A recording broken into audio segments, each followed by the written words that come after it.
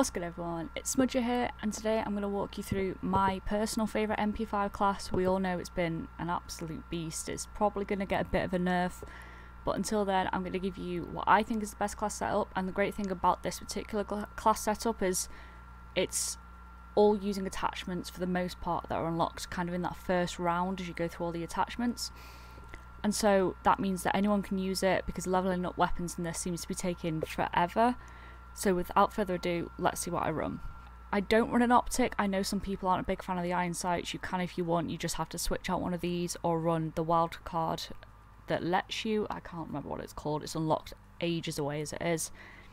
So first up for the muzzle, I actually run the first muzzle you unlock, which is the muzzle brake 9. I find it's the best. I don't think that you can really justify any of the others, even the later ones. The agency suppressor is supposed to not really be on the same level as the monolithic suppressor in Modern Warfare, but until then, because it does take so long to unlock, the muzzle brake 9 is by far the best. Then the barrel, I run again the first one that you unlock, the 9.5 extended. Once again, none of these really seem to be doing anything worth it. This one gives you increased bullet velocity and effective damage range. It's not really worth it. It takes so much off your aim walking movement speed and your sprinting movement. It's just not really worth it. You want the MP5 to be as snappy as possible, and I just don't personally think that it's worth it. Now for the body, I actually run the steady aim laser. There is the 5 milliwatt laser, which increases your hip accuracy even more, but it reduces your aim down sight.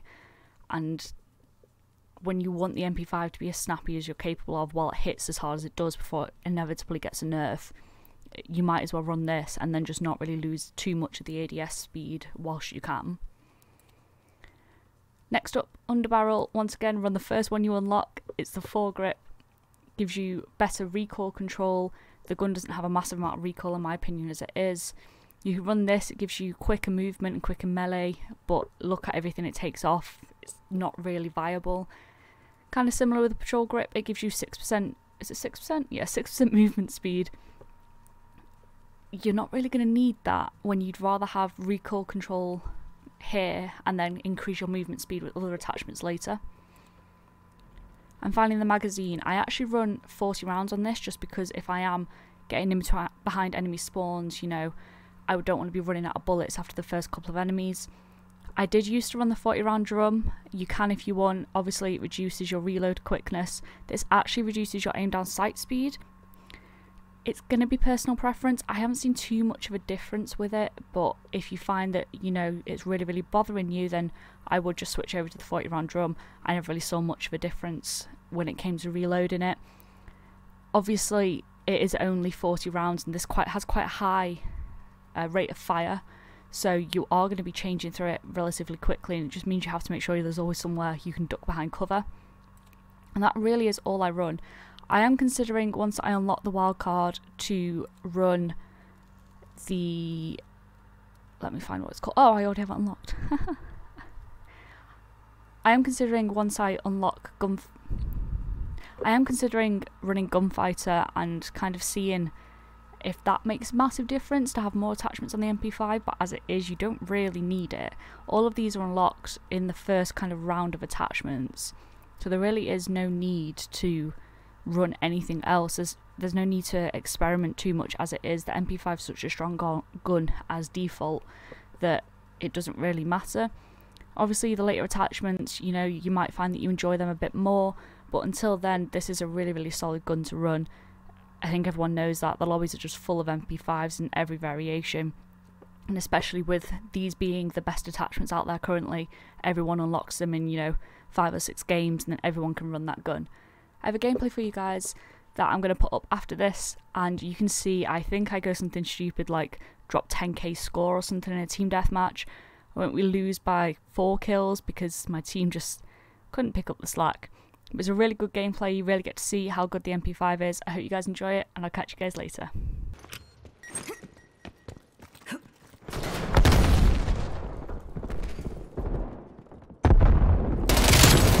Hold ahead.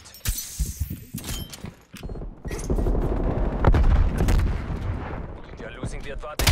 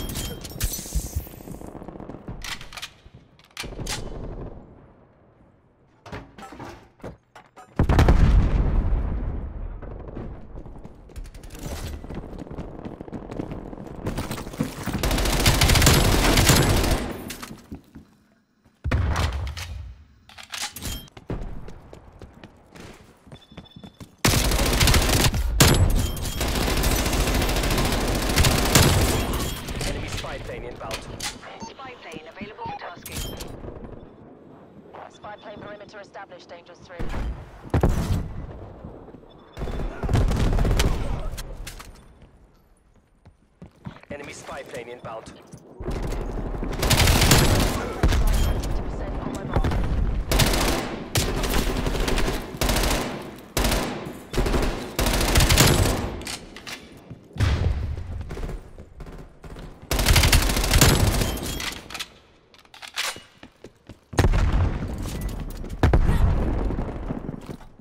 Field mic running. Enemy spy plane inbound.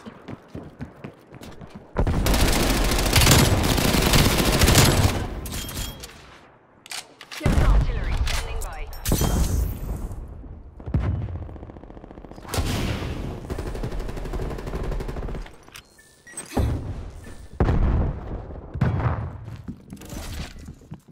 Hostile spy plane established overhead.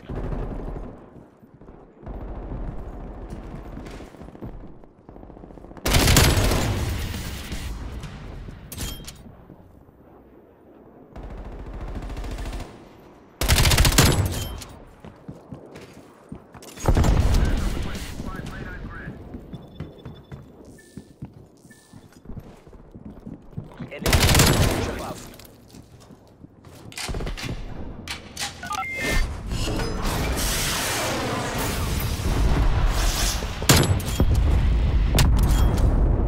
One by cruise missile.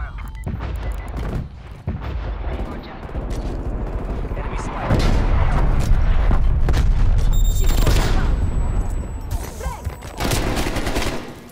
Next acknowledged.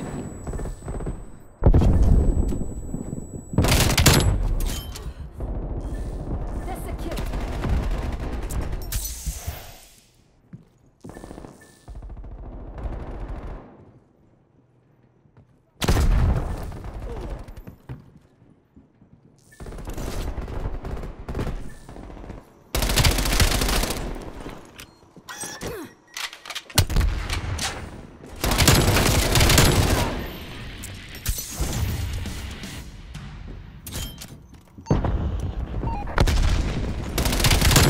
Inbound.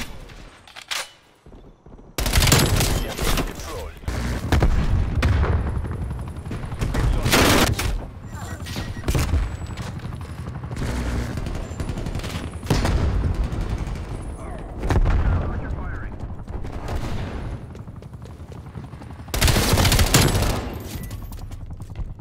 Field Your mic orders were running. clear. Don't let them get ahead.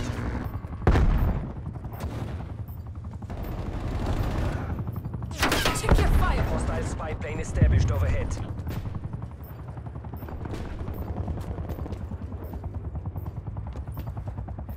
Hostile care package inbound. Multiple hostile spy planes detected.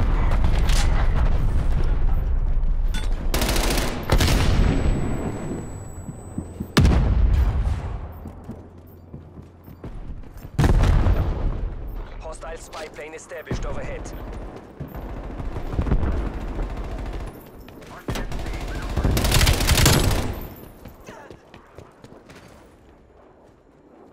Multiple hostile spy planes detected.